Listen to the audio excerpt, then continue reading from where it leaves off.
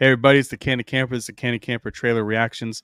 Today we're going to do The House of the Dragon, no S at the end. We're looking at the 2022 George R.R. Martin show. I guess this is based off of the books, Fire and Blood. I am not the biggest Game of Thrones person out there. For everyone that knows me and everyone that watched me over on Tones TV's channel, Bad Thought Studios, we kind of talk about it. You'll never see me in any of his videos. Have seen Game of Thrones. I don't remember any of the Game of Thrones, so I need to rewatch it. He's been pushing and pushing and pushing for me to watch this. Everybody else in the world watches this show, and I hear it's really good. So I'm gonna do the trailer reaction. I've never seen it, and hopefully this will get me into the theater like we would do normally with our movies, and see if it gets me to watch it. Just a few things real quick I want to mention is that this had a budget of $200 million, and it had one of the biggest marketing campaigns ever for anything, valued of over $100 million. That is fucking wild. And like I said, I've never seen this, so I don't know if it holds up. I'm assuming it does because Tones is wearing a hat. I don't know if that's based off of this movie or show, but how you guys feeling? Throw it at me. So we are here today to get you into House of the Dragon. Like this is the you've been trying to get me into Dexter. I've been trying to get you into House of the Dragon. Now this show is a prequel to the events of Game of Thrones. It was around 200 years. I remember when you were watching Game of Thrones, you did enjoy it. You didn't have a strong reaction to the show like X and I. We had very crazy thoughts. I remember when we started talking about Game of Thrones for the first time, X and I, was when we were at Disneyland, and we were talking about season 7 and season 8 was just about to come out. It was the very first time, and you weren't necessarily involved in the conversation, but once we heard about House of Dragon, I thought you were going to jump on, and you just never did. I was really shocked. But yeah, this trailer hopefully will get you to watch the show. Of course, you kind of have to know everything about Game of Thrones as far as like not the whole storyline, but I mean what comes with that kind of stuff inside Game of Thrones universe. I don't want to say it exactly here on YouTube, but there's a lot of weird shit that happens in there, and but the action is what we loved, what I loved, and the storyline. So yeah, that's why we're here today. We want to get you into House of the Dragon, and hopefully this trailer does it. Yeah, see, the thing is with Game of Thrones is that it's one of those shows that it takes like an hour-long episode, hour-plus episode, and I end up watching it at night before I go to bed. So I'll end up dozing off and or not retaining what I've watched. So I think I need to give Game of Thrones another chance during the day when I can actually focus and watch it. That's why I never finished The Witcher. Witcher was so hard to follow if you're not actually watching it. So hard to follow. So I want to go back and give Game of Thrones a better watch. I loved it from when I watched it. I didn't retain it, and I feel like I missed out on a lot of the stuff you talk about on your channel over at Bad Thought Studios, where you kind of go into like the deep details and you connect all these dots. I didn't get to do that, and I just watched it as, hey, this is this character, this is this character. I can probably name 2 characters out of that damn show, even though I watched all 8 seasons. But I think we all can agree that we all know that season 8 was a fucking ripoff. I can tell you that. Yeah, I went there. But no, I'm excited for this. I haven't seen this trailer. I really want to be part of your guys' world, man. I feel like I'm being left out from a lot. Tough world, dog. It's a yeah, tough world. I hear that, but I think I'm ready. I think I'm ready. Extra, how are you feeling about this? I got into Game of Thrones. I was like, oh, I'll never be a throner, whatever the hell they were called at the beginning. But my best friend got me into the show. I used to go once. He was like, dude, we gotta watch it. Went over to his house and watched every episode every week it came out. So then when me and Tone's talking about at Disneyland, I was like, dude, like I'm hype as fuck. House of the Dragon's coming out, and like let's do it, bro. And that was how it started, But yeah, this universe is wild. It's wild. Do you think I missed out because I didn't watch it when everyone else was watching it? That's why I also didn't grasp it as much. I wouldn't say that. I say you missed out on the season 8 reactions, because season 8 was promised to be the best season because it was ending. You know, not necessarily that we wanted to end. It was just storylines were closing. You want to see these characters hit their arcs, and just the last 3 episodes were not it. Arcs flipped. It didn't make sense in some points, and you're like, what the fuck just happened? You know? Yeah.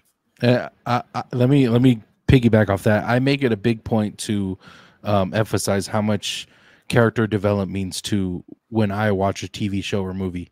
Character development to me is the most important part of course the storyline has to be great, but seeing a character go from nothing to something is one of the best. Percy Jackson. Excuse me. Yeah. In that case, something to nothing. but watching shows like that with those character arcs is what makes or breaks something for me. Game of Thrones for me had two of the best character arcs of all time up until the last season, and that is what made season 8 terrible for me. I did not enjoy it.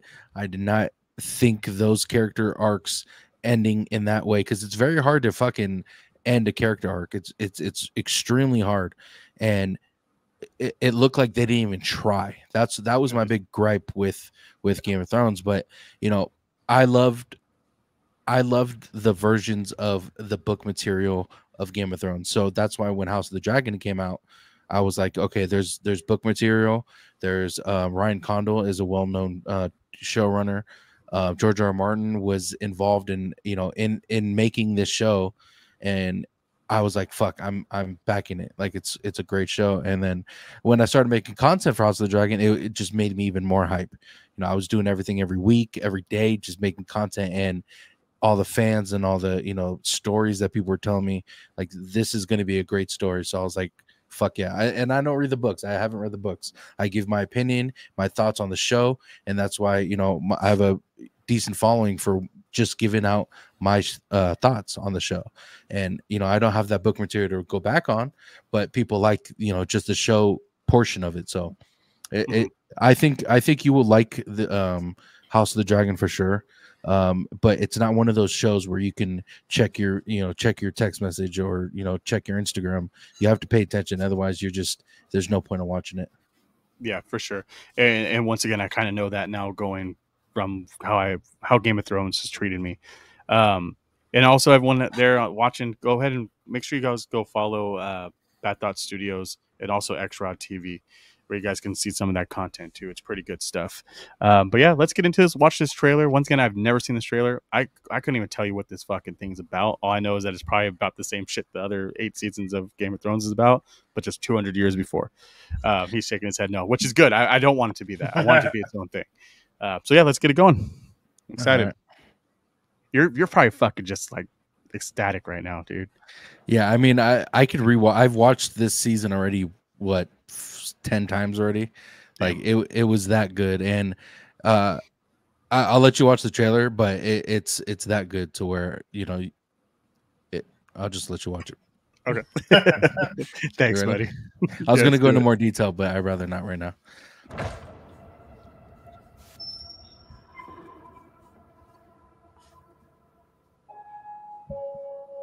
The dream was clearer than a memory.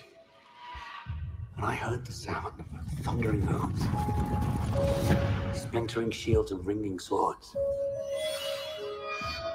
And I placed my hand upon the Iron Throne. And all the dragons roared as one. I consider the matter urgent. Oh yeah, they put a lot of money into this. Who else would have a claim? The firstborn child. Rhaenyra. No queen has ever sat the Iron Throne. The king has an heir, Daemon Targaryen. I will not be made to choose. Is that the dude from what's that? What his name is?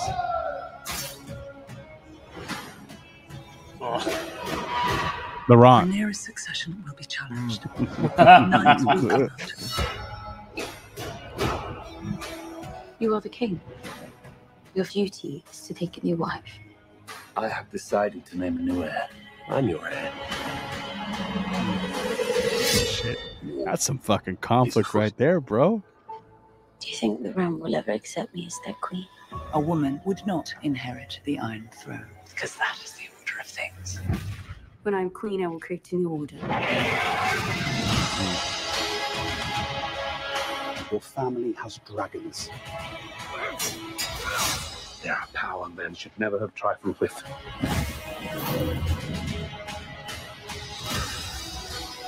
If Rhaenyra comes into power, she can cut off any challenge to her succession. I am the inherit the Iron Throne. She will block my way. Our hearts remain as one. Our hearts were never one. Have you never imagined yourself on the Iron Throne?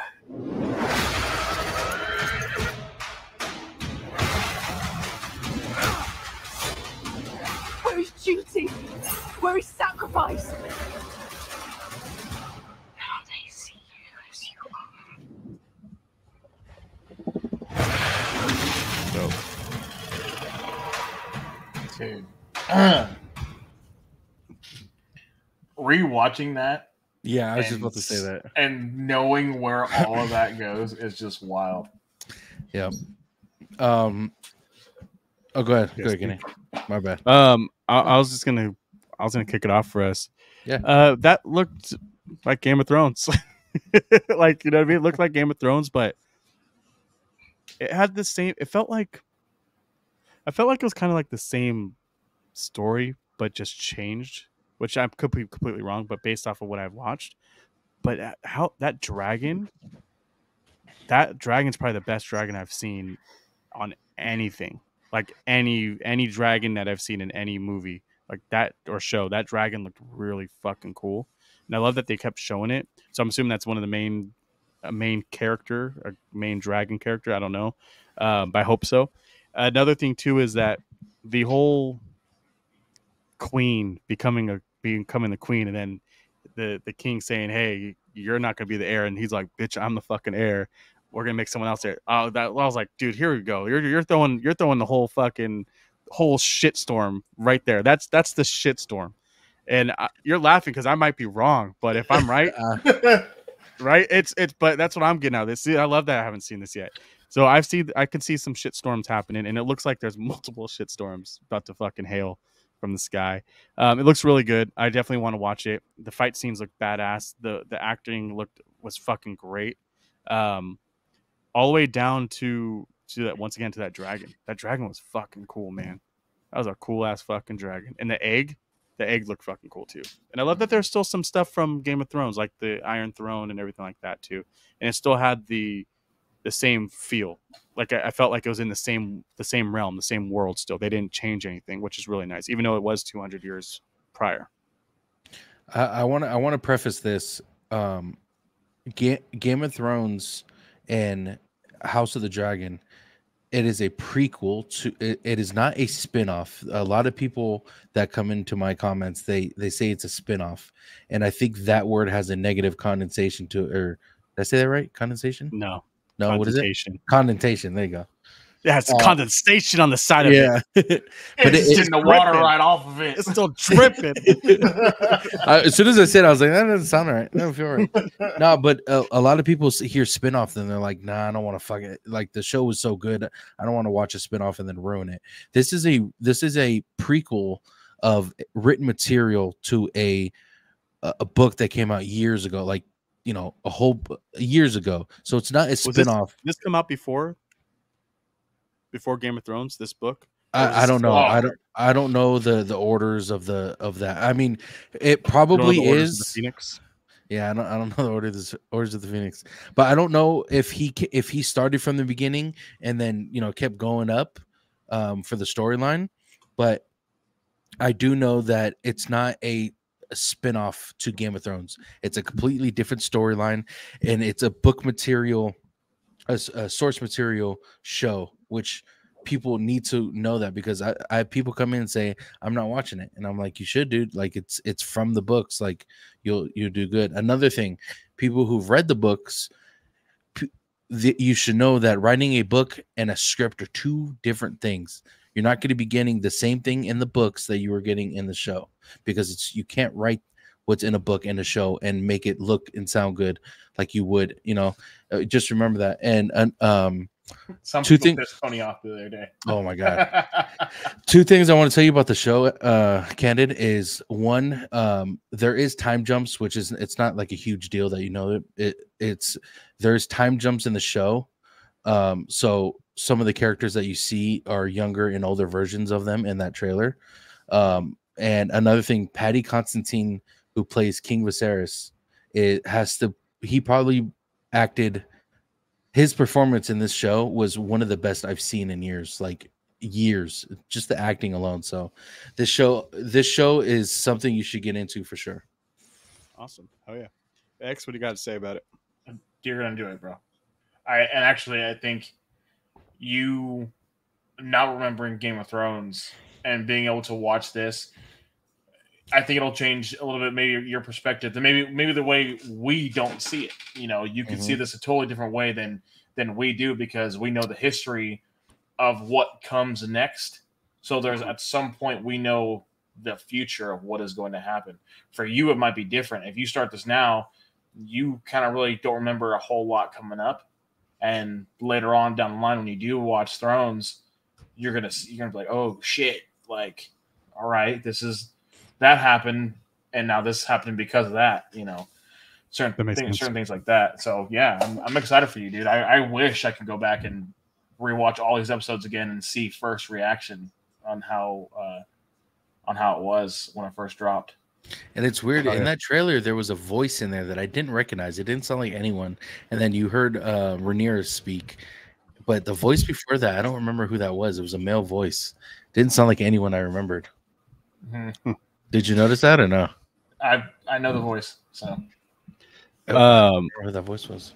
There's 10 episodes, so what I'll do is, first off, this holds up.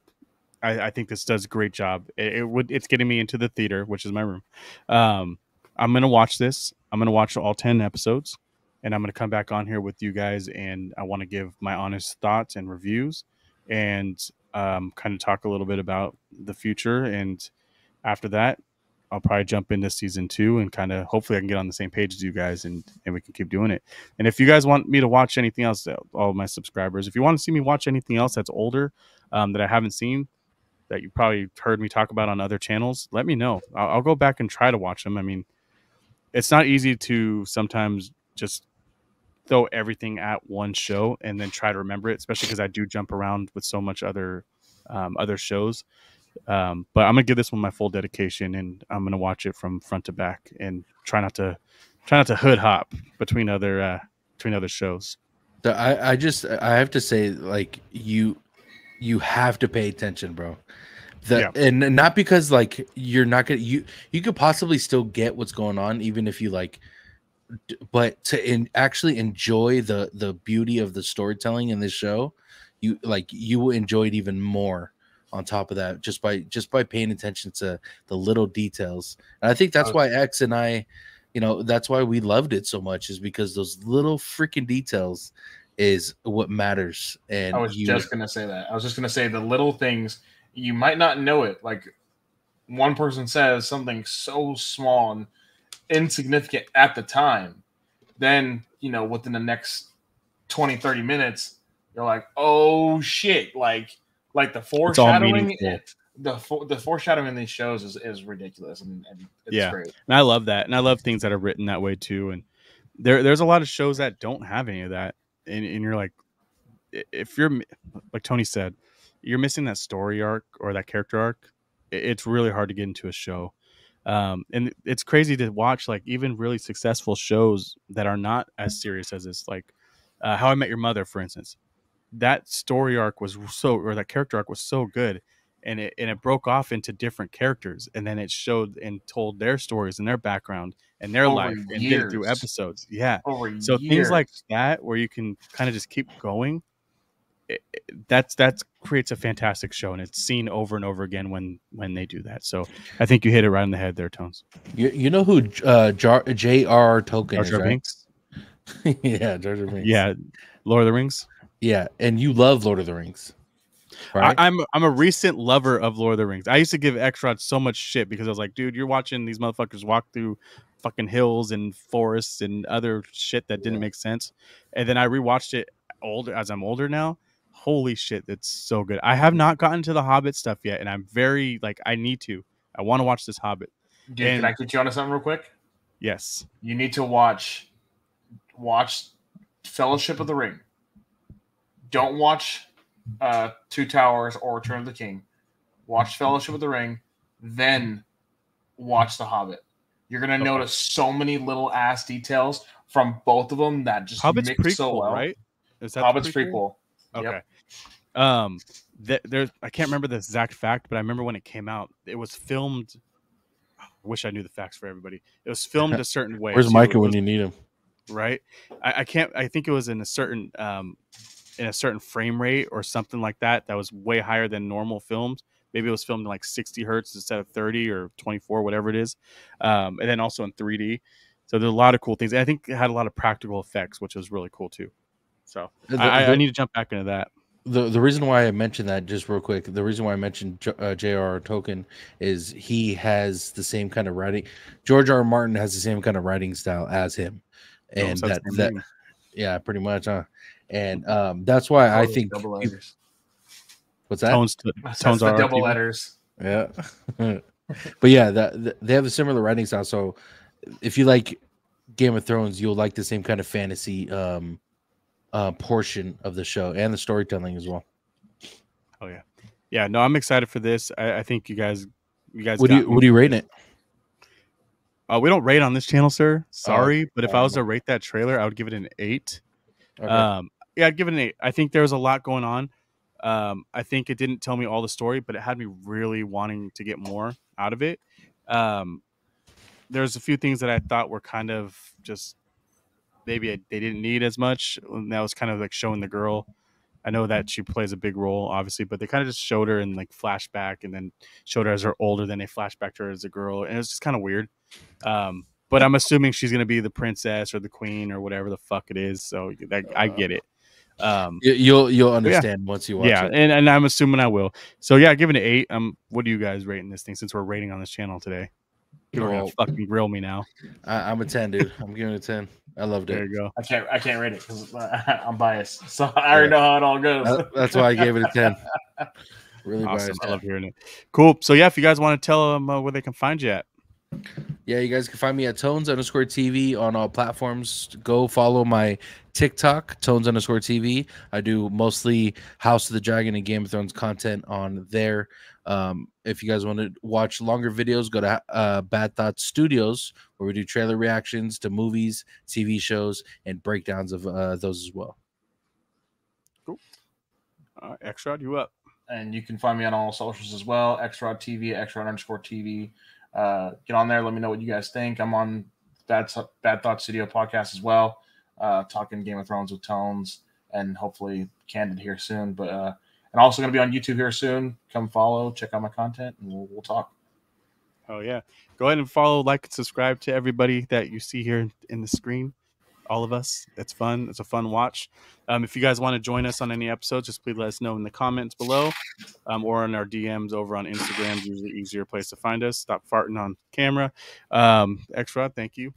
And then if you want to get a hold of me, you can find me here on my channel, CandidCamper Trailer Reactions, or on CandidCamper with extra R on IG, CandidCamper over at Bad Thoughts Podcast. Like and subscribe. Peace.